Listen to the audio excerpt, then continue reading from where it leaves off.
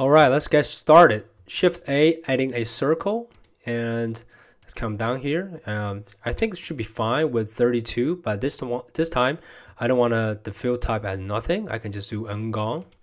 That's pretty much what I wanted to do. And then because we're doing on the top view, I basically wanted to rotate it, and here holding Control key, 90 degrees. And then what I'm going to do next is going to hit I key to insert it. To kind of do a very small circle in here.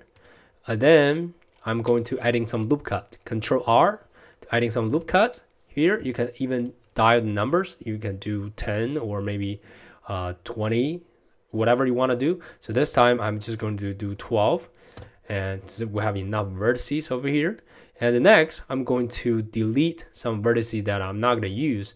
So Alt Z, simply just select all these. Drag a box and hit X to delete the vertices. So this is kind of like rainbow shape that we want to do. And then we are just going to select all these over here and hit EZ to drag it down. So that becomes the shape that we want to create. It's more like an arch or like a bridge, whatever you call this. And then I'm going to adding some loop cut in here. Not that much, and loop cut in here. Next, we're going to giving this shape a thickness. Okay, so select A and EY, just getting some thickness going on here, and then click here. Now Alt Z, we have this. So one thing I want to making sure that you guys are doing right, so is checking the face orientation. So we can go here to check the face orientation. Right now you're seeing everything is in red, which means it's inside. So we need to do a recalculate normal. So select everything, hit A key, and Shift N to recalculate the normal. So now you see everything is in blue, which means is being correct. So that is a good thing. So then what we can do here is we're going to select the edge loops that we want to creating some texture over here. Okay, so we're gonna deselect this face orientation first. Then we're gonna holding Alt, Shift, and click, and then we can select the entire loop. Okay, so we're gonna do this, but we're gonna do every other loops. Okay, so doing this, oops, this one right here.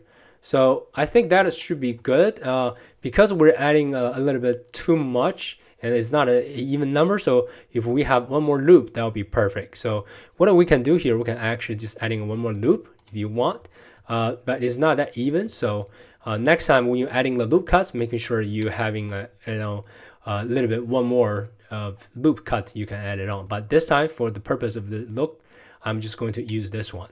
Okay, and now you see both sides has been linked because this is a closed loop.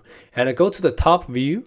Alt Z, go to the X-ray mode, and we're gonna hit S, Y, just kind of like getting this thing pushed inward to this geometry. So now you can see this become having some shapes or textures going on here.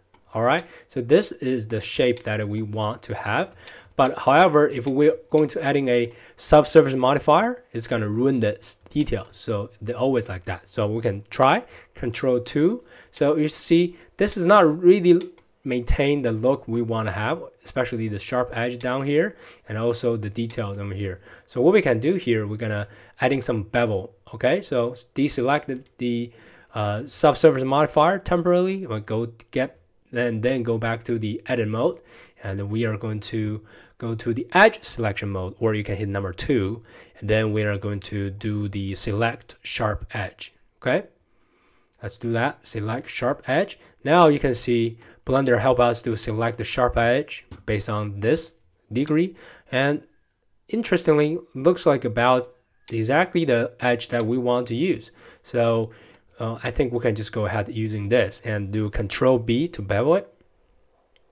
And then this time we're still going to change the width to 0.2, and let's go with 2 segment.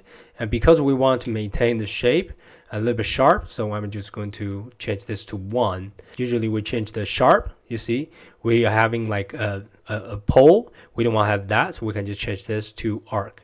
So you will see, yeah, it's actually more open, and we need to do some links in order to fix this later on. But in general, that should be good. So now I think we're doing pretty good. I'm actually want to make this bevel width a little bit smaller. So I think 0.01 should be good. Then let's go tap out, and then we're gonna having the subsurface modifier turned on. Go to the object mode. That's good. Right click, shade smooth. So we'll get a rating of that, a small shading issue, and now it looks pretty decent, right? I know there in the bottom part there are some ngons, but because again the reason the ngon doesn't really matter in this situation is because this is a completely flat surface. So again, I know quads is so important, typology is important, but in some cases, if you are not going to using this for animation or deform the shape, you don't need to worry about this flat surface. But for this case, you know, because we were trying to learn better on typology, so we are going to do some adjustment on here. So we can simply just link these two, hit J to join that. So we can just simply just do that. Or when you bevel it, you can bevel this one as well, this edge. So we are just going to do that to fix this, okay?